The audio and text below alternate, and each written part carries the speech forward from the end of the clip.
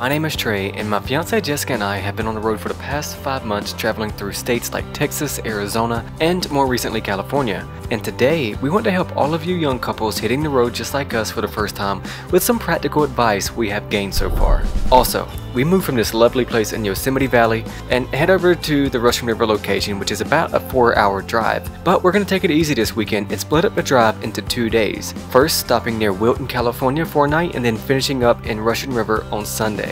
And the first tip I want to give you guys is get gas before you hook up to the RV. Get gas the day before or the morning of move day. The reason for that is whenever you hook up the RV to the truck, the choices of gas stations that you have go down exponentially. Like there's only going to be a limited amount of spots that you can actually fit into, and trying to get in and finagle with an RV is stressful sometimes. So go ahead and get gas before you hit the road. So let's head back down, help Jess get packed up, and let's get out of here.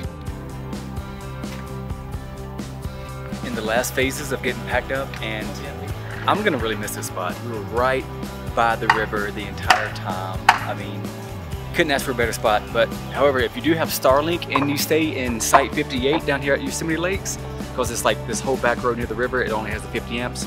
But if you do stay here, be aware of these trees with Starlink, because we work from home and it kind of interrupted us just a little bit. It would drop for like a second or two and then come back. But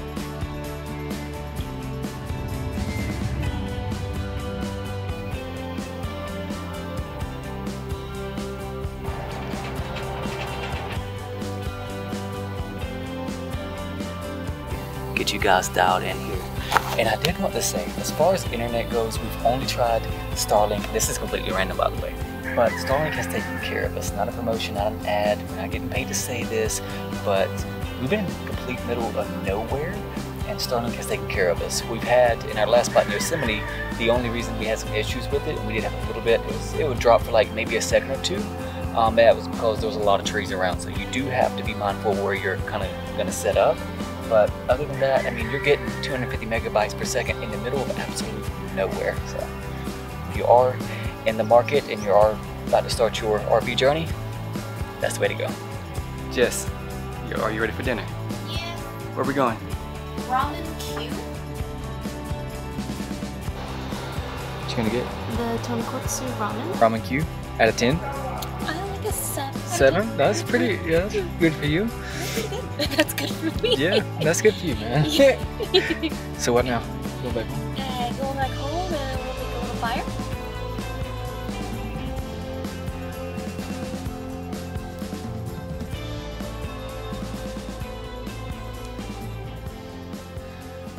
Good morning, good morning. It is bright and early on Sunday morning, and how did you sleep? I'm not good. Slept good? Mm-hmm. And we're gonna head to Tractor Supply right now because our dogs have been getting a lot of ticks on them right now. So I think there's one, like what you said, it was 15 minutes away. The supply of tractors. He gets so shy. What you so nervous for, man? Alright, Jess, let's go ahead and get packed up. We gotta get out of here, because we have about 3 hours today to go from where we're at now to our 1,000 Trails location over in Russian River. And from what I heard, it is a beautiful location, so I trust other people's opinions. As we're bringing in the slides, the bottom part of the island here just kind of fell apart as the slides were coming in. I think one of the suitcases here just kind of crushed it in, but now we have to take time and repair that real quick. This again.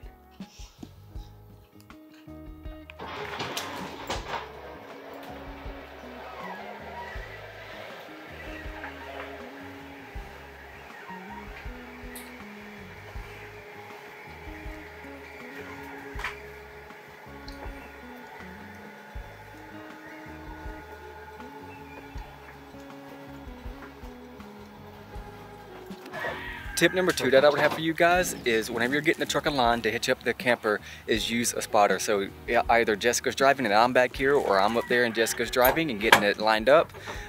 This helps. Yeah, we have backup cameras on the truck, but it also helps having a second set of eyes just get aligned and making sure you get it perfect on the right spot. And we use one of the ball hitches, so we don't use one of the sliders. It is a little bit better because we have that inverted like cylindrical cone that kind of helps slide it in. Other than that, I think Jessica is getting pretty good at being a spotter here. What do you think, Jess? She's doing all the work here. I'm just talking, so she's kind of like, I apologize. The best.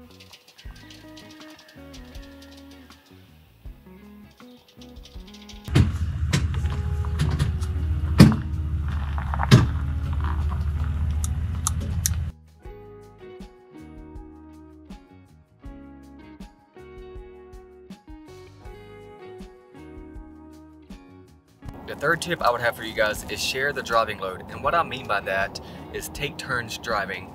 But first, fellas, if your ladies isn't accustomed or acclimated to driving a truck of this size, like an F-250, 2500 by Dodge or Chevy or whoever, first have to get them acclimated to driving a truck of that size first. Because if you do not, and you try to force them to drive the truck attached to the RV, it's not gonna go well. They're gonna be panicked, and I can attest to that because I've tried it myself to get Jess to do that, but you have to get them used to driving a truck of that size first.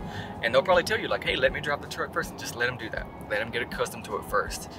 And then, you know, slowly break them into highway travel with the RV, because when you're traveling with an RV in a city and there's small streets and there's a lot of turns to make, it can get really stressful.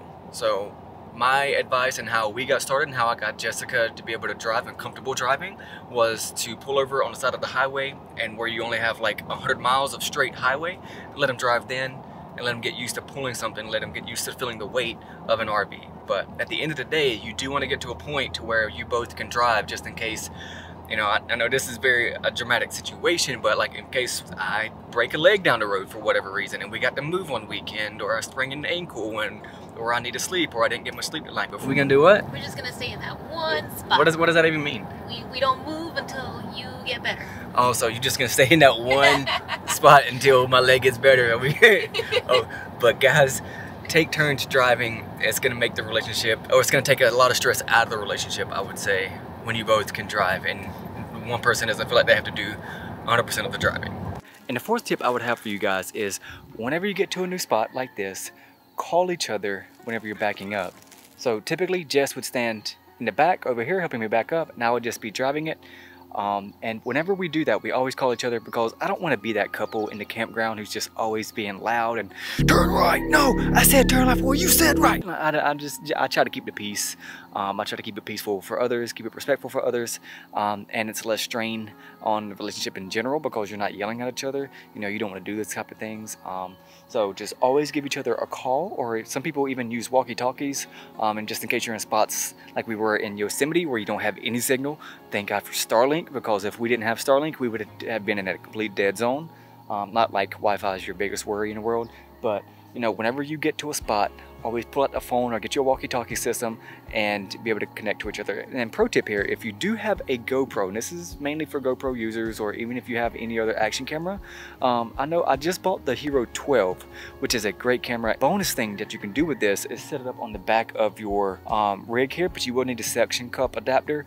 And I set it up on the back of the rig whenever I'm backing up places now, and I can do enable a live preview on my phone, which give me a live feed of what I'm looking at as I'm backing up. So I always have my mirrors, I have a backup camera on the truck, and I also have a backup camera on the actual RV, since I didn't get the camera package whenever we bought the RV. So kind of like a little cheat code there, just in case you have one, or you may want to get one just for that reason.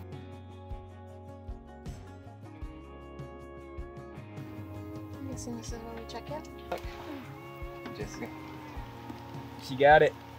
No, we get to pick. We get to pick one. Oh, okay. Yes. That means there's limited spots. So Jess and I are in a little situation. The Thousand Trails here, I guess we didn't do our research properly, but it has no dumping sites, which is a deal breaker for us. You kind of have to, if you want to, you have to get like a portable dump station and drop it off each time, or you have to move your rig. And since we don't have that portable dump station, we would have to move our rig each and every single time, which is kind of a deal breaker, just because work during the week and we don't really have a chance to just pick up and move and all that good stuff each time one of the gray tanks get filled up. And we do laundry during the week, so it's kind of a deal breaker. So now we're looking on HipCamp to see if there's potentially another spot, in which there is, I'm sure, but it's going to come with a certain price tag. Have you ever seen that show Love Her to List It? We decided that we're going to love it for 2 weeks, and we're just going to go get us a portable dump station instead of spending the extra dough on a HipCamp for 2 weeks. So we're going to get this backed up. And the last and final tip that I have for you guys is tip number 5. Try to abide by that 3-3-3 rule as much as humanly possible. And I've talked about it in previous videos, but that 3-3-3 rule is arrive no later than 3 p.m., which Jess and I are getting a little bit better at. And the second one would be don't drive more than 300 miles per day. And the last one is every 3 hours get out and stretch your legs. And this could be applied to the previous rule where you can change drivers, and about every 3 hours or so just get out, stretch your legs, and change your drivers if you want to give the other person a break. So to save a lot of stress You know, if you do arrive past 3 p.m., well, nothing's gonna happen bad, but like, for instance, when Jess and I arrived at this spot in particular, one, we found out we didn't have sewage, which is a big shocker. Secondly, the electrical system here was faulty. It didn't really work, so we kind of have a jerry-rigged right now. It's just kind of jank, so. But it works. We got a clear sky, or clear view of the sky, and we have our Starlink working. It has no connection drops at all, so we're gonna stay here and love it for the 2 weeks. Yeah. Jess and I want to say thank you for hanging out with us today, and we really hope that these tips can help you both out on the road in the future. Also, feel free to hang out, check out some other videos, and subscribe if that's what you're into, and we will see you in the next adventure. Peace out, much love.